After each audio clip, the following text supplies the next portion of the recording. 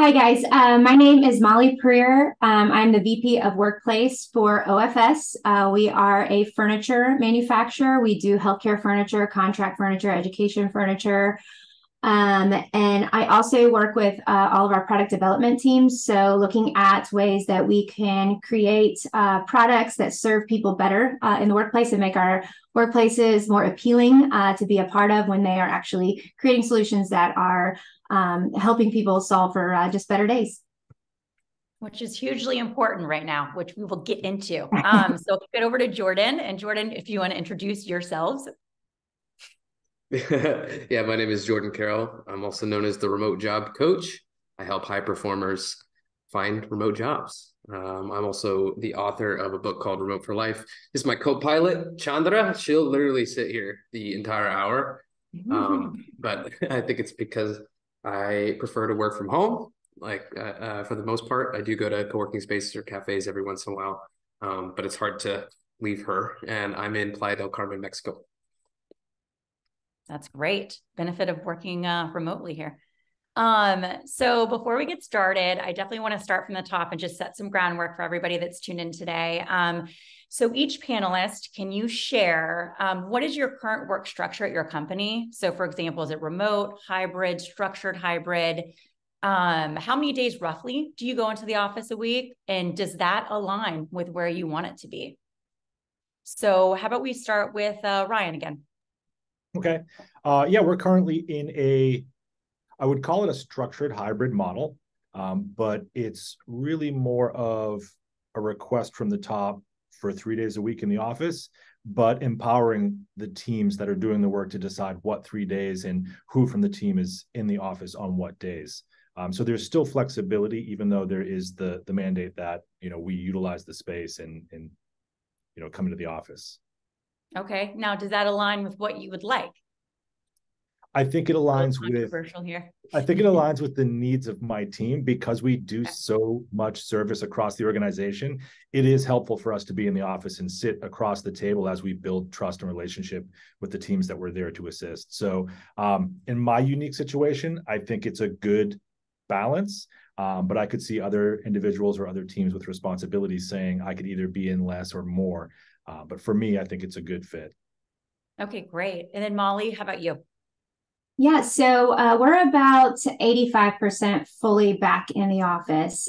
We have about 10% that are in a hybrid type of work mode, and that's really departmentally based, and then 5% that are fully remote within the organization. So, and I'm in 5 days a week. I try to be 5 days a week every week, and it is what I prefer and the way I like to work. And I think, Jordan, you kind of touched on it, but tell me if you want to shed any more light. So you clearly have this ability to kind of work from anywhere, WFA, which is like an amazing thought, right? But you said sometimes you find yourself in co-working spaces or cafes. Is that, how often do you do that? And do you do that because you're looking for a little social interaction, a little buzz? What's your rationale? Mostly if the Wi-Fi goes out at home. There you go. But there are times in which I do want someone to make me a drink rather than me make my own drink. So I'll go to a cafe and then maybe get some food. And yeah, the social aspect of it's not a huge thing for me as far as like I'm going in there to actually talk and socialize. It's just sometimes nice to have a little bit of a buzz around me, but I have no intention of like interacting with people. And actually that's more of a detriment to me. Okay. All right. That's good to know. So Molly, you mentioned that you prefer to be in the office full time, which is great. And you also probably appreciate when your team is in office as well. So tell me, why does it matter so much for you to be there with such frequency? You and your team, I guess. Yeah, a few different reasons. I mean, one, I'm in a leadership role too. So, I mean, with that caveat, it is, I think, important for me to be in the office knowing that that is a standard of the organization. However, I love it. And I think that a lot of it comes down to the synergies that are created amongst the team. My teammates have become some of my very best friends.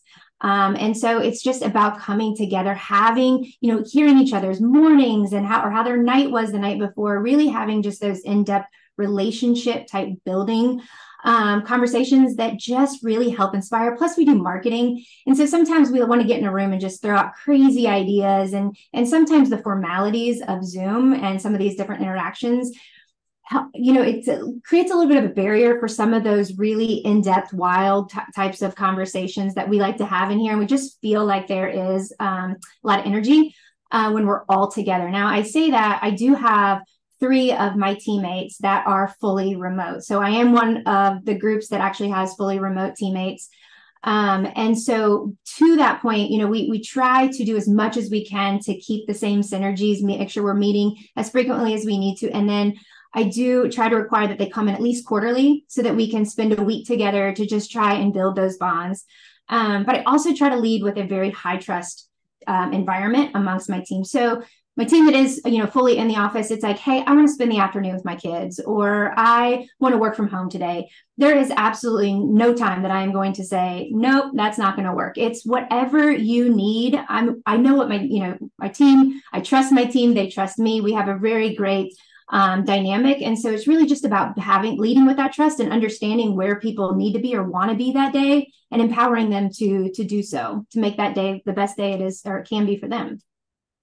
That's great. Now, Jordan, what's your take on being in the office full time? Do you feel that if you are fully remote, that you are missing out on those opportunities? I think when we spoke previously, you said that there was nothing better than, being in person, but that sometimes isn't always achievable. So do you think that you're fully missing out being a remote participant, or do you think it's the actions by your company, your leader, your manager, whomever you're working with to make sure it's inclusive? Yeah, I mean, I think nothing replaces in-person interaction. I mean, that's the truth of it. I mean, there's a couple dozen people between the teams that I have in my different businesses. We're across different time zones. We're all over the world, distributed. Everyone's 100% remote. So that can be it's hard to keep track of, and you don't ever get to a certain level of interaction that you could replace in person. But like, I don't see my social circle as my coworkers. I have very big distinction between that, where the social circle that I keep are the people that I want to be around after work and hang out with. And I kind of choose that as opposed to, kind of having closer ties to the people socially in my work. But I think at the end of the day, it's just about choice. And I think what Molly's saying really resonates with me as far as, if someone has something that they really needed to do, they need to be home, they need to go get their kids. I think as long as the choice is present, that's really what I feel like is more important in all this, is how are you leveraging the ability to give people choice to do what's best for them and do what's best for the business. And instead of just knee-jerk reacting to come to the office and that you have to come to the office to do good work, instead seeing these things as different operating systems. It just takes a different type of work to get work done when you're remote, and a different type of work to get work done when you're in an office. Instead of looking at it as just location, look at it as a different style. And that does require a lot of leadership, and it does require, the ability to see those things. And I think there are a lot of companies who maybe didn't have the intentionality of we want to create a remote company. So here's the policies, here's the way that we do it. Here's that, they created an office centric company, and then they're forced to go remote. And then all of a sudden it's I understand why things, get messed up in that way. And it makes it a lot harder. So I have a lot of empathy for both sides. Me personally, though, I don't really resonate with being in an office. I think if you're really young in your career, you do miss out if you're not in an office. I will say that. I think it's great to have in-person mentorship for your first job for at least, the first year or so. So that would be something that I would recommend for younger professionals. That's interesting. Especially you could probably put that in a job description, right? And then right up front, you're talking about what the requirements might be, because there's been a lot of, chatter about a bait and switch, right? You get hired in, you think you're in a hybrid or a remote role, and then that shifts, right? So Ryan, when we chatted previously, I thought you had a really interesting approach. So obviously your office has some in-office mandates. It's more that structured hybrid approach, but it seems like your approach as a manager meets those requirements, but it also incorporates a bit of task-based hybrid work, as well as a bit of employee autonomy, which I think is really important to employees today. So do you want to share a little bit about how you kind of approach it? Yeah, for sure. but I will take a quick step back. I think Molly, Please do. I think Molly talked about the importance of being present, being accessible as a leader. And then Jordan came in and said, you know, the idea of early on in your career, the benefits of actually being surrounded by leadership or being able to observe how leadership might carry themselves. I just want to reinforce that and support those statements. I truly feel like there's an irreplaceable opportunity for people to not just understand what a leader does, but to actually see them do it in action. How do they navigate difficult conversations? How do they introduce ideas or contradictions that might be seen as disruptive or not favorable for a project? Because they can start to mirror and learn and understand what they want to take from that interaction. And they can also see what kind of leader they don't want to be, which early on in my career, I got plenty of exposure to that. Sometimes you don't get to see those interactions when everything is done off camera. So now I'll revert back to your question. I think with my team, we are working on such a wide array of programs. It's unfair to me to say, come into the office and I'm going to try to jam pack a single day full of all of these activities. So what I'll typically do is take a look and say, what makes sense for us this week? And I'll work with the team to figure out when should we be in. And a perfect example is I didn't plan on being on this panel from my office. But late last night, my teammate and I sat down and we said, we have a program tomorrow that we're kicking off. And we think that it will be more impactful if we can do that in person. So we made the decision, we're going to come in the office. That kind of flexibility allows individuals to feel like they have some control over what their week looks like. Sometimes I'll even say, we have to come in for this one specific thing, but after that, if you're more productive at home, we can do that. So I'll pull those meetings, those activities towards the beginning of the day or the end of the day. And that gives some freedom for my team to do things like go to a doctor's appointment and not feel like they're leaving work early or showing up late. Or the simple things in life, like I got to get these bills paid or whatever it might be, because if they can show up and not have that stress on them, they can be more present in the activities that I'm asking them to facilitate. So I try to keep it somewhat flexible, but I also, as a leader, understand the request coming down from leadership. And it's my job to make sure that we are present, we are on site, we are accessible to teams. So I try to find that balance. It's not always easy. It doesn't always work, but that's my goal, is to find that balance both for my team and for the organization. Great. So I guess next question is, are these RTO mandates, so return to office mandates, the question is, are they here to stay, right? So in a recent article on Tech Brew, it was showing that about 30% of workdays are being performed remotely, and about office occupancy numbers are about 50%, which has been pretty stable. And, you know, we'll read some of these articles of these companies are requiring you to get back into the office, if it's an Amazon or Google, not to pick on you. And sometimes there have been some reversals around it as well. But it just leads one to believe that there might not be these RTO mandates really truly across the board. So Jordan, I know you work with a lot of like executives, and I'm sure you do a lot of coaching, right? When it comes to building out these like hybrid work, remote work strategies. What's your take when it comes to RTO mandates? And, you know, what do you think is the main driver? Is it because of leases? Is it big leases that are the driver? Is it just the way that people have worked and they think people work better, stronger in office? And are these companies really focusing on the right things, I guess? Yeah, I think there's a lot of drivers. I think one of them is obviously the money from leases. And if you have an office lease and, you know, you have that property, it's like, you're going to want to probably use that. There's other pieces of it where, again, I think it's false attribution of why things are not going as well as people think they are. So say that you're not as productive as prior to the pandemic. I think the issue is that we're taking the pandemic and using it as like a data point for remote work, when it's really like not a great data point. It skews everything, and it skews it in the way in which we're doing this work from home pandemic, like ordered to be in your house remote work. It's not true remote work. And Sure. again, there's all these companies that didn't have any intention of being remote that were then forced to be remote. So I think we're just seeing like a restabilization of like all those companies basically coming back. But if you look at the data, like we're actually more remote than we've ever been.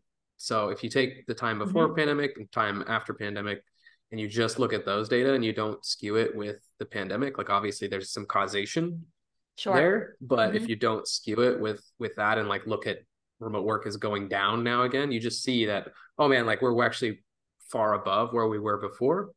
And now it's kind of leveling out. So there's a lot of reasons why it's happening. I think culturally, you know, certain executives and certain ways that things have been done, like that's how it's been done. So that's how we're going to do it.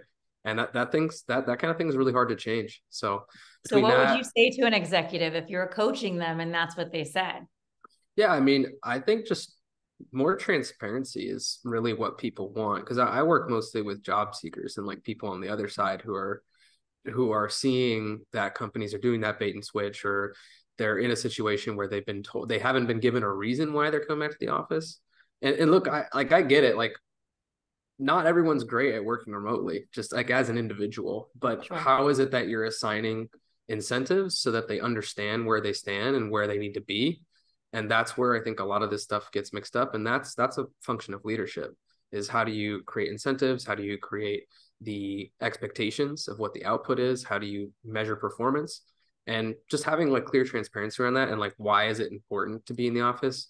Like, it sounds like Ryan and Molly both have cases that they are very transparent about, of like, here's why it is that we want to be in the office. Here's why it is that we want you here. Here's what we're going to be able to do that's not being done. And then, oh, by the way, if you need to work from home for this reason, go ahead. Like, I like that a lot more than, hey, you have to be back in the office and there's no conversation about it. And then you see what you see with stuff like Amazon and some of these other companies. So.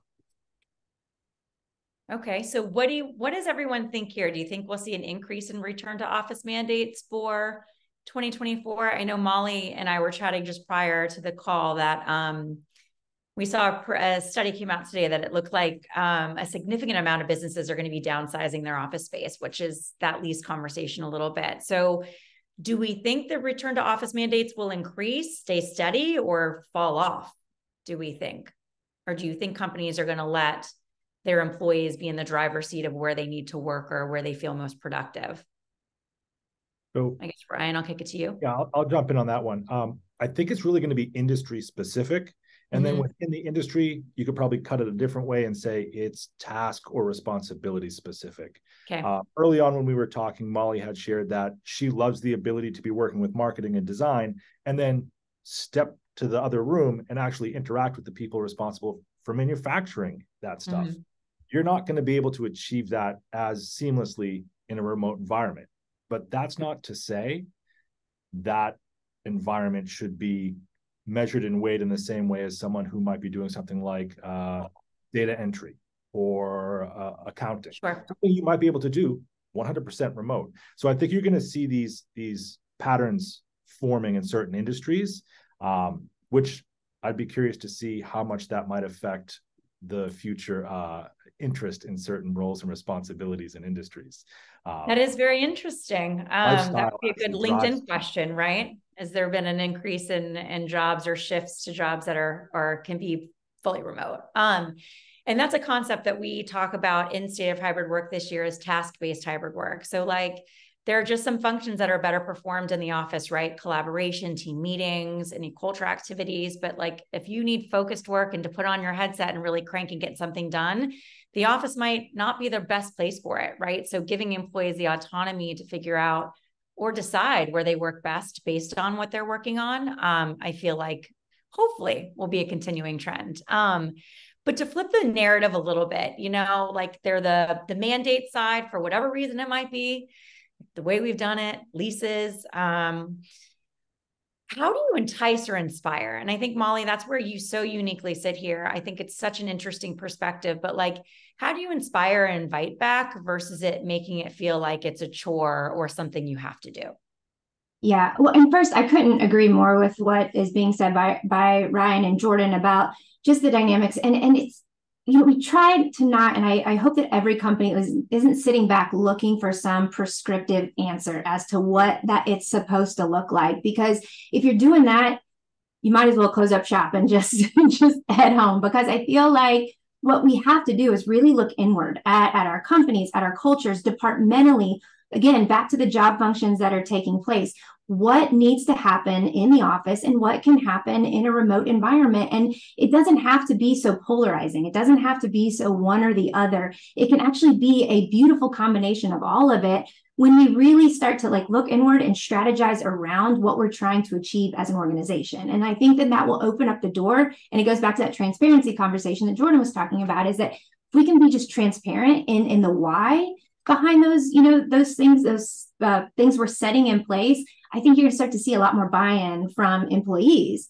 And, from the question that you're asking me, one of the things that I think has been so undervalued by organizations in the past is the spaces that they're creating for their employees. And you want your employees to come back to a cold, stale, uninviting, unsupportive type of environment that does no good for me to get my job at hand done, or my team, then why would I choose to come? I'm going to go take my team and meet at the local coffee shop. And because we like the vibe, we feel supported, we have the energy that we need. I don't want to go back into a situation where I was stuck in the sea of sameness that didn't work for me to begin with. And then the pandemic, sent me home. I found a vibe, an energy that worked for me, whether that's in my home, whether that's at a local, spot that my team and I come together, or just I go to work.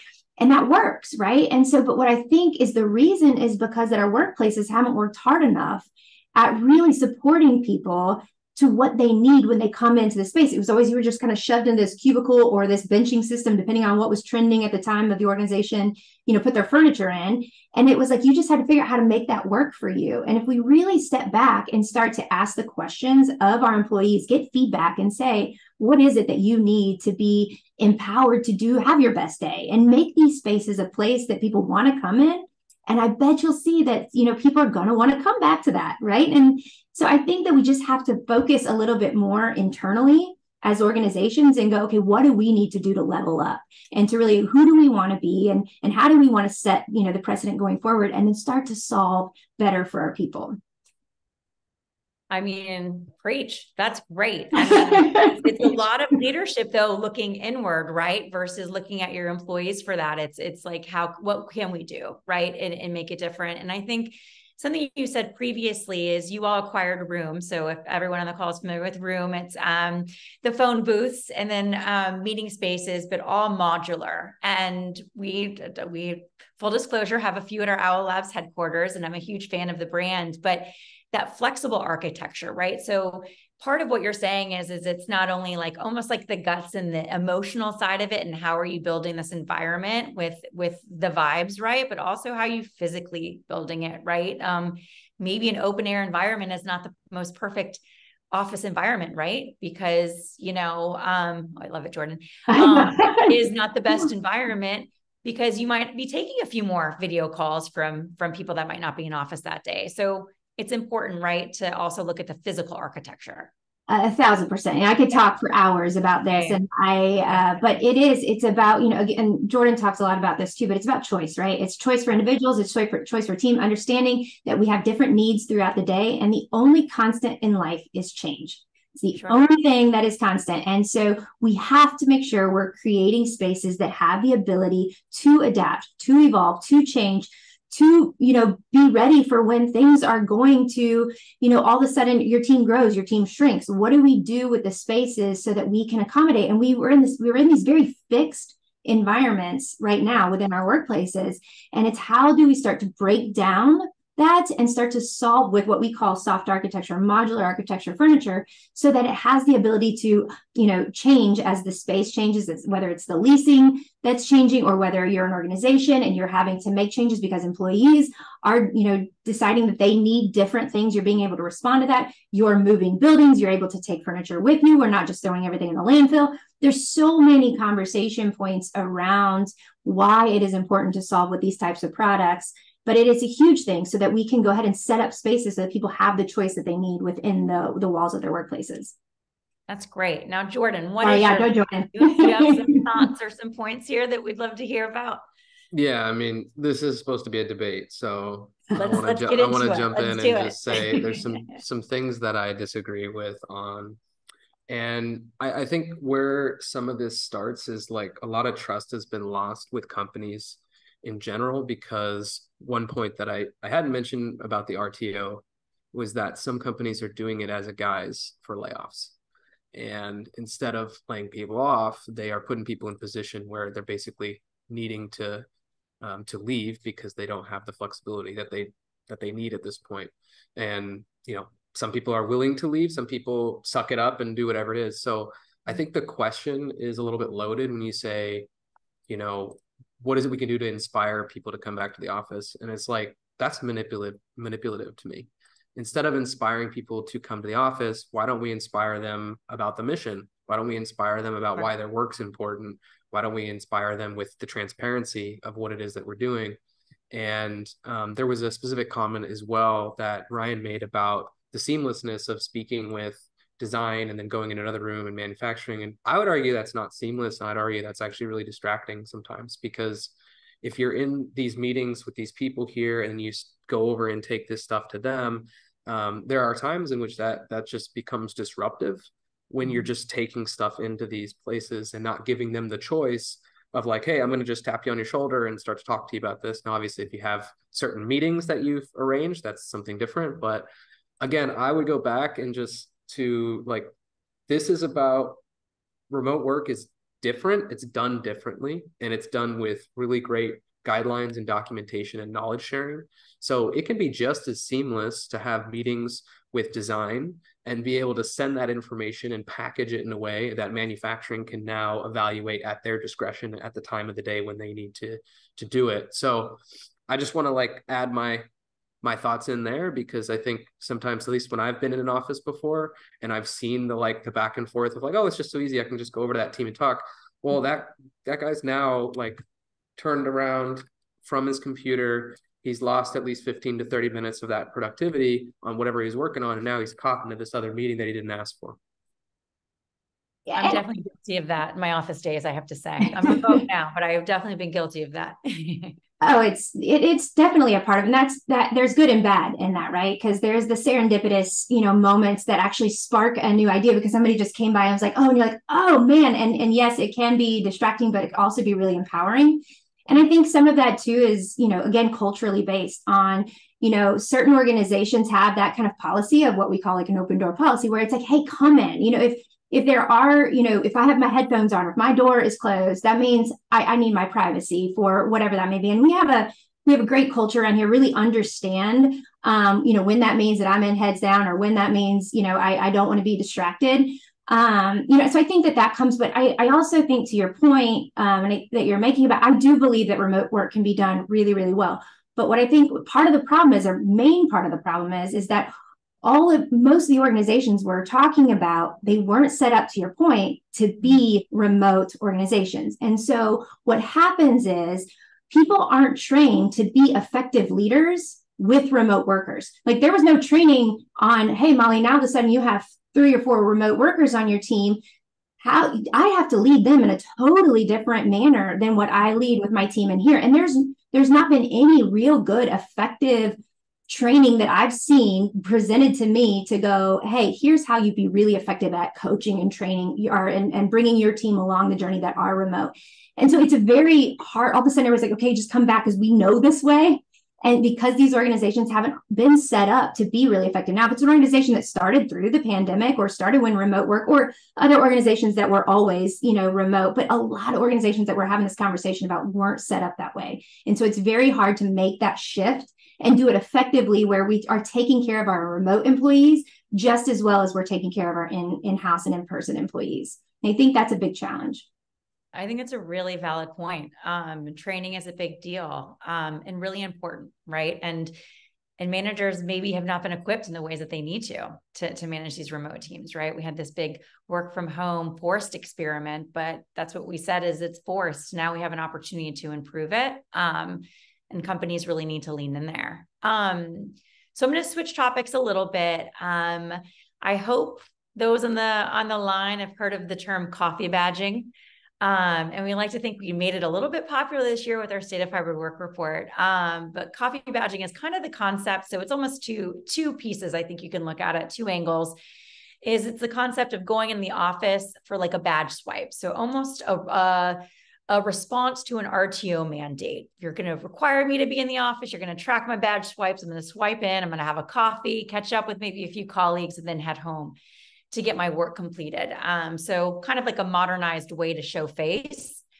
But it also could be something where someone's almost employing that task-based hybrid work. I'm going to go in the office, I'm going to swipe, I'm going to have a coffee, I'm going to catch up with a few colleagues because the culture component is the most important for me in the office. And I'm going to go home and get my, individual work completed. So my first question is, do you see coffee badging as a negative?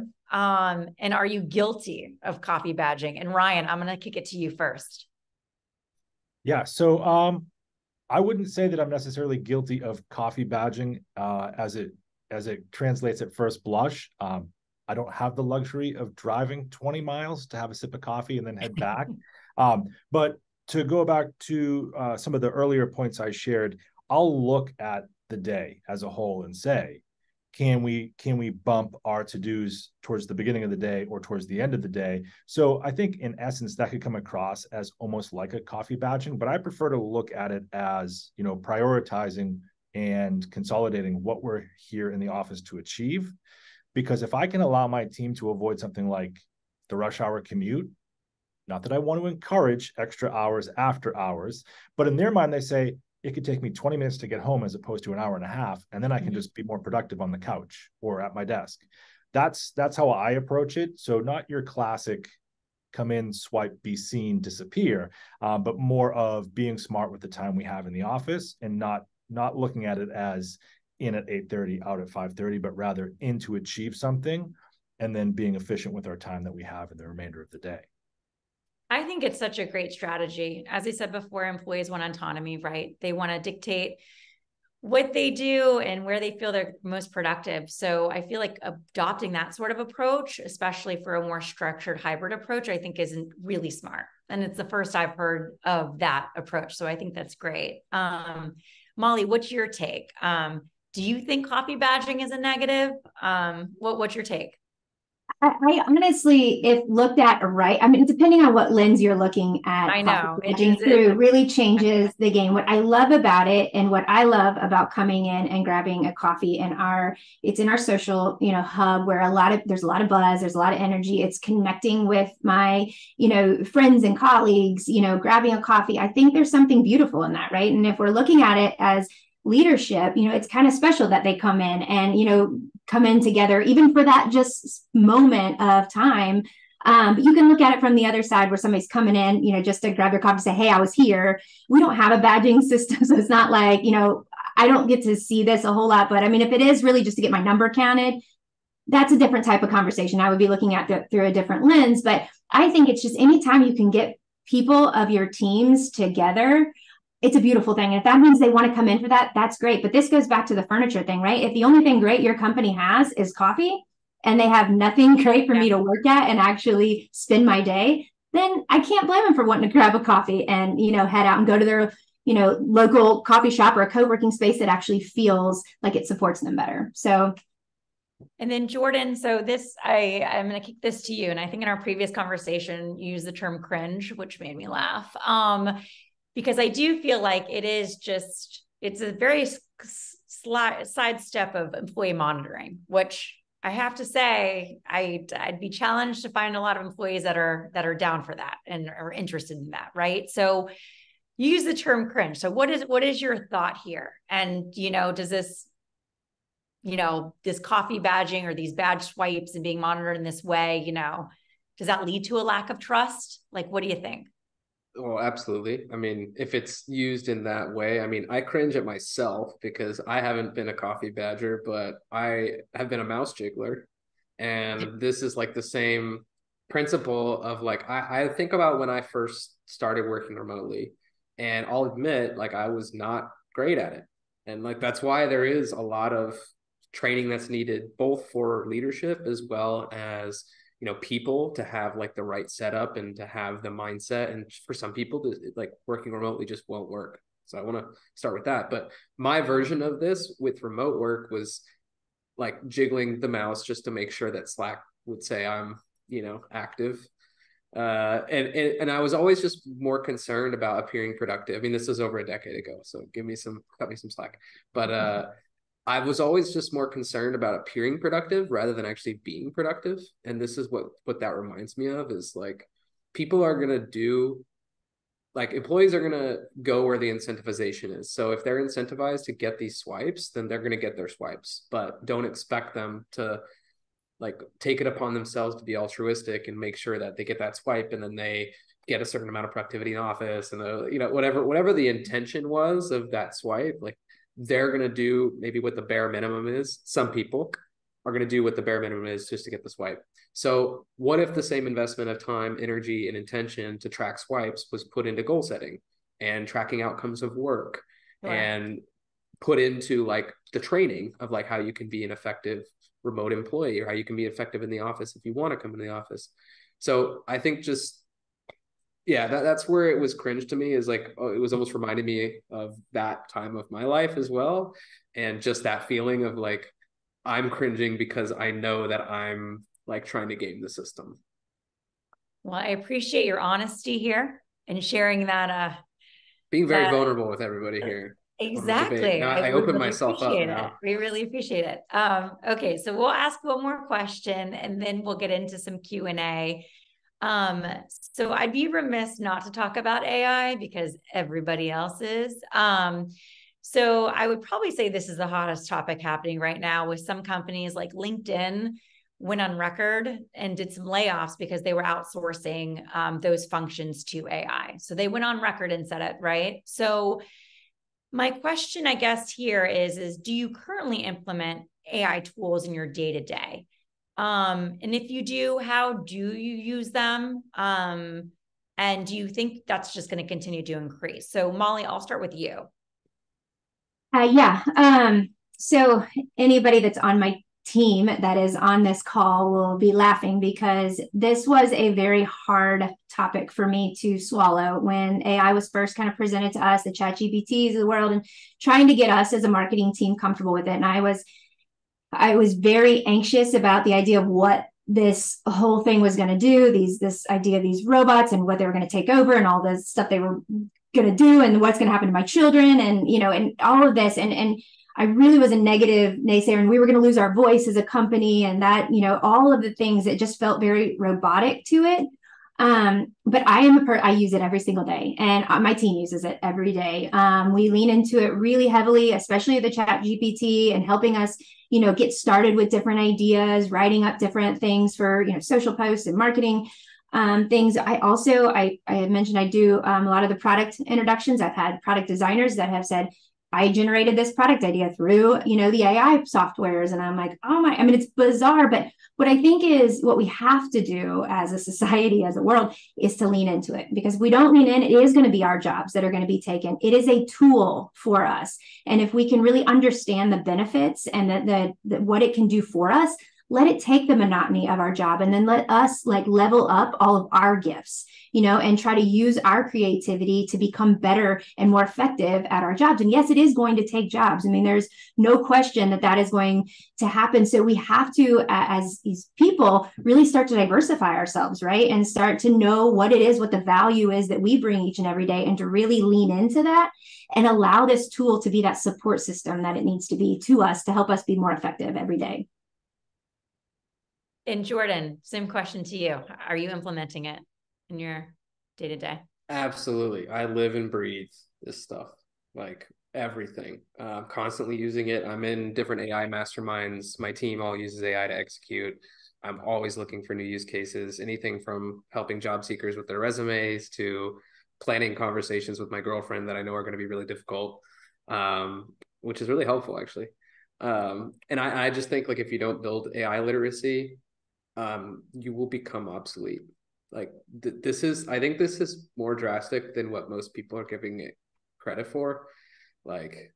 traditional job roles are going away. Like the current way that we work is going away. I mean, in a similar way, how remote work has impacted how work gets done, I think this is even more like this, because this takes the actual human capital needs out of it. And it's a little bit scary. Like I try not to be super pessimistic about it, but I find myself in like these really dystopian conversations like quite frequently, and maybe I'm too close to all this stuff, but yeah, it's I think at this point, like if you lag behind it now, you're going to be in trouble.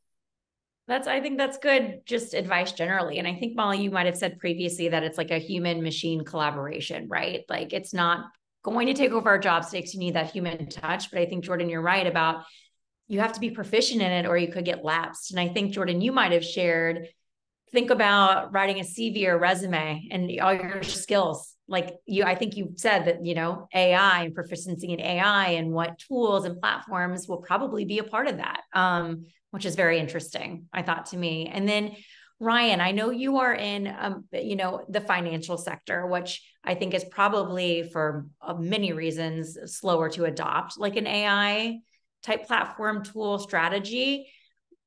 If you're not employing it now, do you think the industry will evolve sooner than later, or still just try to keep it out? No. I don't think it's intentionally keeping it out. I think it's being mindful of the repercussions, thinking down the road of how might this, affect customer security or data. I think you're going to see industries like finance, like healthcare. They're going to be really careful as they approach it, because what they don't want to do is put their end users at risk or introduce any unnecessary exposure. What I will say is, even if we say these two industries say, oh, we're not going to get into it right now, we're going to see how things pan out. The reality is, between Outlook and even things like PowerPoint, AI is already built into some of those, where you're working and all of a sudden it says, already, have you considered XYZ? And you go, well, no, I haven't. Let's explore that more. It's coming through these other tertiary channels. The question is, are we actually labeling it correctly, or are we just using it and ignoring the fact that it is actually artificial intelligence in the background? So I think it'll come. I just think they're taking a cautious step and they're doing it for the right reasons. So I imagine it'll show up. It's just a matter of when and in what form. Okay, great. So thank you, everybody. This was fantastic. We're going to launch in a few Q&A, few questions that I think Kate's going to be our VOG, or here she is. Great. Yes. Hi, behind the scenes, Kate here. So there's some great questions in the chat, actually. And so for those that are still with us here, if you want to go into the Q&A function and give a question that you want to see our panelists answer alike, I can make sure to get to those sooner rather than later. But to kick us off, let's start with, what strategies do you use to foster a collaborative, inclusive, and positive organizational culture when you have both in-person and fully remote employees? Molly, why don't you take that first one? I feel like you've got that mix of both. Yeah, and that's where I go back to just the intentionality. And this is where I was talking about, there's not a lot of training out there, or at least that I've been exposed to, of like, here's how to best support your remote versus best support your in-person. So we've kind of created our own strategies as a team and what works. And so, making sure that we are meeting X amount of time. So for our team, we do, the bi-monthly calls where we're all together. We try to keep those, really intentional to try to make sure that we're there for one another, so that we're seeing each other on the screen. And it could still be tactical stuff that we're going through, but it's just this ability to see one another. I think that that's hugely important. And just to assume that people are doing the jobs or trying to just use chat back and forth all the time, I think it's really important that we see one another, even if it is on a screen, and then trying to be really intentional about those times that we get together and making the most out of those times, and more learning as a team. I didn't have this remote team a year ago, so it's a work in progress, and it's just trying to learn how to best take care of one another. And Jordan, I hope you can come into like these organizations really help us to start to empower our remote employees as much as we are internal, because it's never intentional, but you definitely have those serendipitous moments and those things that are happening by the water cooler here when you guys are all together, and you don't mean to leave out that conversation for that remote employee. And so, really thinking through and keeping very specific, even notes of, hey, I have to make sure that I just had this talk at down by in the cafe. I need to make sure the rest of my team knows that, and so just really being intentional in every step of the way is kind of how we've been kind of slowly creating our own version of strategies on best ways to connect the remote employees versus the internal. And also it comes down to product too, like having the right tools, the right softwares, the right products that are making those interactions really valuable, because there are a lot of times our offices weren't set up for that because we weren't doing a lot of remote, types of conversations. And so you have these long linear tables and people are up on a screen, you'd forget they're even there. Being really thoughtful about what that experience is like for everybody, and not just thinking about the people in the room, but even more so about the people that are not in there and what that's like for them, I think is going to be really, really important as we go forward. I think that's great. And shameless plug for Owl Labs, that hybrid technology that brings everybody into this space so you can see everyone. That was great. Thank you. Really insightful. Kate, do you have another question for us? Yes. What do you all believe the impact will be on promotions and career paths for those working fully remote?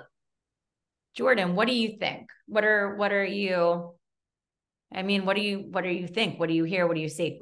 Well, a lot of that depends on the culture of the company, right? Because you're going to have a lot of companies that, for one reason or another, if they don't have that intention around remote work, then there'll be some distance bias, or there'll be some type of bias that they might have towards people that are in the office that they see every day, that are at the water cooler, that are in those situations. So it's unfortunate, but I think for those that are looking for promotional opportunities within remote work, like what I often have them look at is where are the most distributed companies that have intentionally been remote since inception. And, they are the most competitive companies to work at, but those are the companies where, that kind of thing, like the promotional, the ability to move upwards is there within remote. But yeah, it's tough. It's hard to say that. It depends on the company, right? Like it depends on the company's culture. It depends on how they view it. And it's not like a company's going to come out and say that they're biased. Yeah. But take a look at the actions and it might say something different. Yeah, I think that's a good point. I mean, proximity bias is definitely a concern, right? Of a lot of employees. I think we covered a little bit of it in our data report this year. For us at Owl, we were always remote. So I don't think I said at the top, but I've always been a remote employee based in New York City, and now I'm in Connecticut. And every time we do a promotion run, everyone's celebrated internally. It's like a 50-50 of who's been in office and who's remote. So we're just really mindful. Sometimes I think that happens versus us being so intentional about it, but really it's promoting and recognizing based on experience versus, proximity, which is really tough to do. Okay. So Kate, do you have another question for us? Yes. Okay. This is a good one. As employees decide where the best place to work is, how do you help them balance what they need versus what others need from them? For example, I'm more productive at home versus my team is more productive when I'm with them. So Ryan, how would you tackle this? Because I feel like you almost have this. I mean, maybe you have this problem or challenge. Yeah. I think oftentimes, and this isn't just in this new hybrid remote in-office environment we find ourselves in, I think historically, teams have sometimes mistakenly hired other people that are like them. And you start to wind up with, we all love to be in the office, or we all love to work in this style. The issue is you have a singular mindset when approaching problem solving or achieving goals. That's a dangerous thing to have. You've got this group think going on. So I've always looked to add a little bit of different perspectives and views into the team members that I bring in. Part of the responsibility in doing that is making sure that you're setting up an environment that they can succeed in, which means different work styles. I literally brought someone in just a few months ago, and we've been working on communication styles. I have a certain way of communicating. She has a certain way of communicating. We both agree neither one is wrong. We have to work on how we communicate so that I get what I need and she gets what she needs. So I think it's really about just being open and honest. And I know sometimes that's not as easy as it sounds, but in saying, here's what I need to be successful, and I understand what you need. And then when do we make that adjustment on behalf of the needs of the other person. So it's really just open, honest dialogue. I run my organizations pretty flat. I know that's not everywhere, and I know that sometimes that's even frowned upon because it's not seen as, you know, obeying the hierarchy, but it's saying what you need, articulating it, and then actually at times maybe justifying it. I need it because XYZ. The other person can then say, maybe there's another way to do it, or I didn't realize that you were facing this barrier. I'm more than happy to make concessions on my side. So open lines of communication and just being mindful that, you know, we're all just trying to do the best we can. Brian, you sound like a great manager. I love it. Fingers crossed. I'll have my team come in. Exactly. Pull the team, right? Right. No, that's great. I think that's so important. Transparency and open communication, right? And then also just being receptive as a manager, I think is important. Even if the answer might have to be no in some cases, I think being receptive to the conversation is really important. But being able to articulate why it's a no, right? That's communication. It's not just no because it's no, and here's the reason behind it. And then maybe in the future, if things change, we can both agree we've seen it change and now we can go back. So it is the communication that's key. For sure. Kate, do you think we have time for one more question, or do you think that we should sign off? Yeah, let's do one more, because this seemed to be a popular one. How are new staff members being mentored in a hybrid model? But I think also Jordan could speak to in a remote model, how new staff members are mentored. Yeah, Jordan, I'd be curious to hear your take on this. And like, how is it being done well, I guess?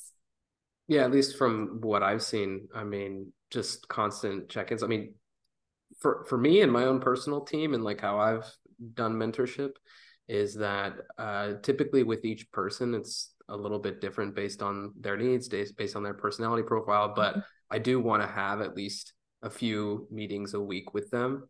And I want to have them shadowing me while I'm working. So we do a lot of co-working sessions, like virtual co-working, where we talk about the goals in which we want to accomplish during the session. And then we kind of break, like we're still on the video call together, but we're both working on our own thing. And at the end of the 50 minutes, we wrap and talk about what we worked on and then make sure that the person gets the support that they need. And just having those virtual co-working sessions for me have been really good if they have intention to them and if they feel like they're supported. So virtual co-working is just like a major game changer for me in every aspect. Like I use it for getting into deep focus, but it's also great as a mentorship tool. Okay, great. So this was really insightful. I enjoyed the chat. I hope you all did too, panelists and also attendees. I think we just shared in the chat a book that Jordan wrote. I highly encourage you checking it out. We'll also follow up, I think, with a recording and then also a link to State of Hybrid Work, so you all have it as well. But thank you for tuning in. And if you have any feedback, like we'd love to hear it. Any questions we didn't touch on that we should consider in the future, please share it. But this was great. And thank you for the time and the insights. This was great. Have a good rest of your day wherever you are located. If it's night, morning, wherever it might be. Thanks. Thank you. Thank you.